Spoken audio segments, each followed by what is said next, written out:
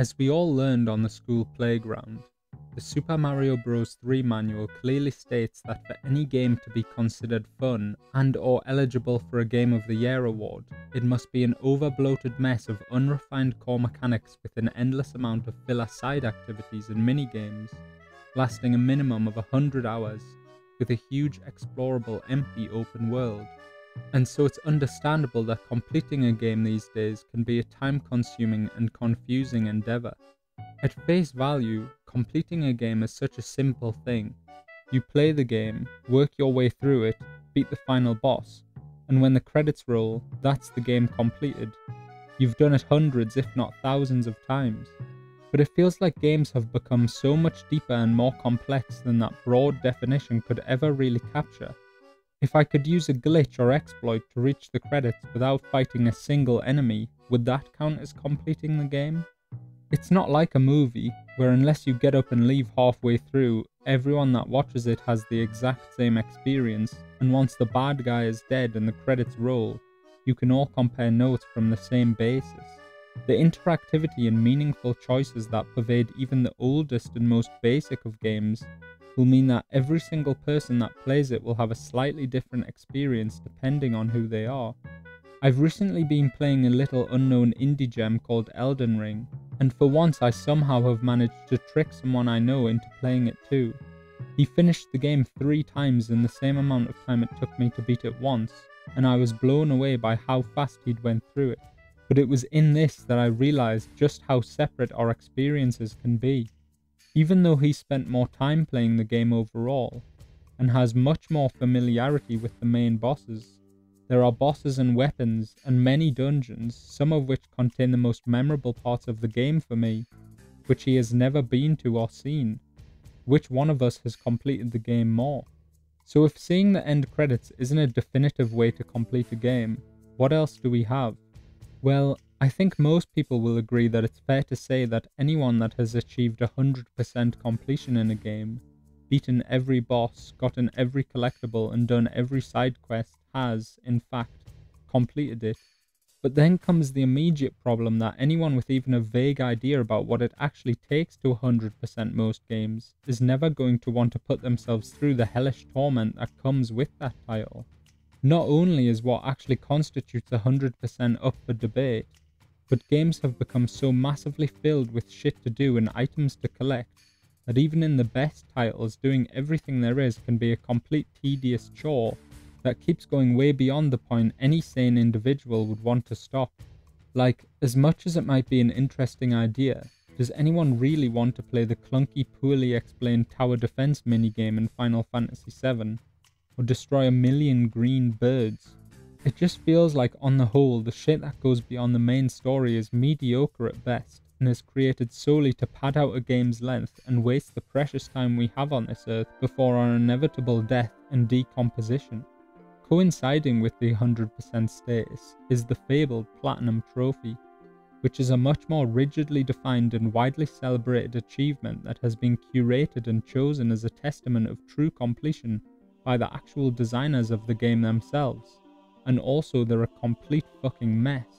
Beyond being the gaming equivalent of hanging your university degree on the front door of your house, it feels like the Platinum Trophy especially was just invented to suck all life and hope from the souls of people that love games.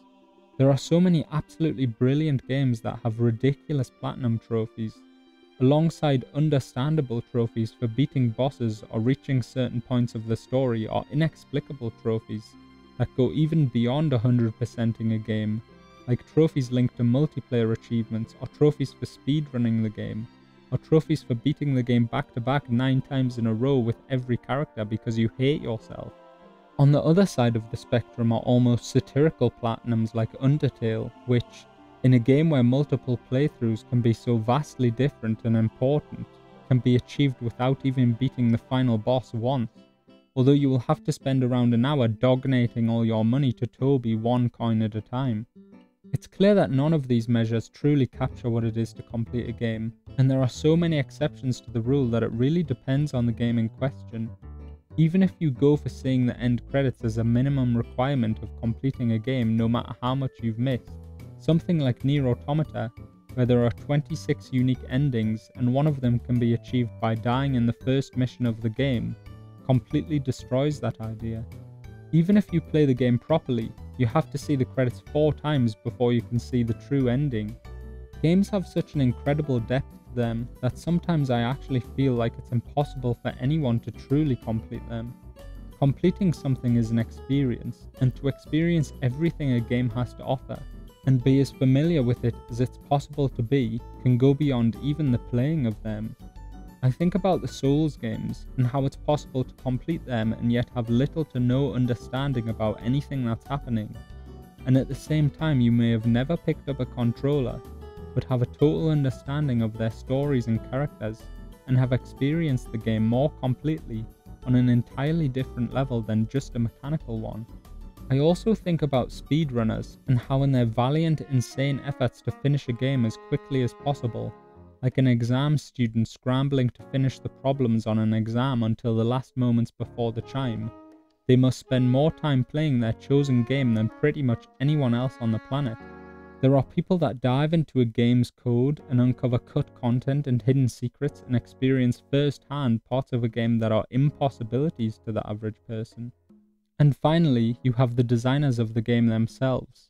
And when you think about it, the only people that have truly experienced everything a game has to offer and understand every aspect of it are the people that brought it into existence.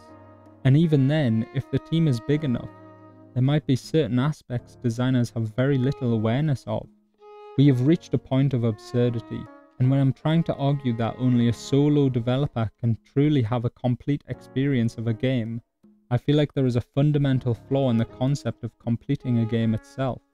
The problem is that complete is such a discrete term.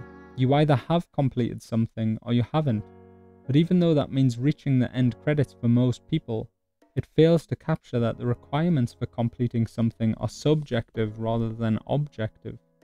I guess the point I'm trying to get across here, and the conclusion I came to myself, is that as much as it might seem like a developer is setting a series of tasks for you, and it's up to you to complete them, you're actually the one that decides what tasks you want to take on. And as master of your own life, you are the one that decides when you're finished with the game. Complete is such an imprecise word when it comes to describing games, and it will never be able to capture the individual and unique experiences and journeys we each go on during our time with them. Thank you to my cousin for playing Elden Ring like a madman and inspiring this video. Thank you to Yoko Taro for changing how I feel about endings forever. And of course, thank you for watching. Peace. God, complete doesn't even sound like a real word anymore.